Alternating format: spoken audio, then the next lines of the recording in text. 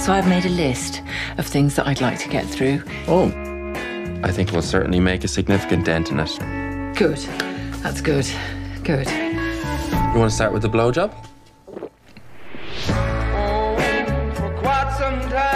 For 31 years, my husband would climb on top, do the business, roll off, put his pyjamas on and go back to sleep. I've never had an orgasm. And yes, in fact, if we do this, he will only be the second man I have ever had sex with. Oh, God.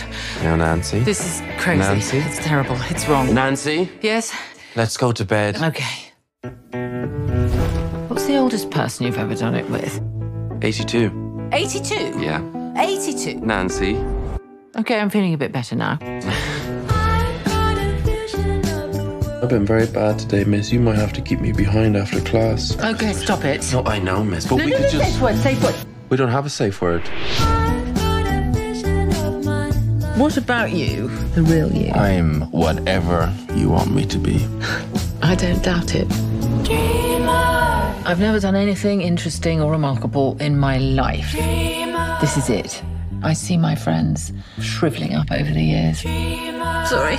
Nancy, everyone needs something different. I don't judge my clients unless they're total arseholes. You sound like some sort of sex saint. Are you real? I have felt more alive in this last month than I can ever remember. You're the only adventure I've ever had. Oh, shit. Oh, God. Well, what am I going to say? Hello, sorry, I can't talk now because I've booked this man for the night and I'm trying to perform oral sex on him. I just don't have to say that.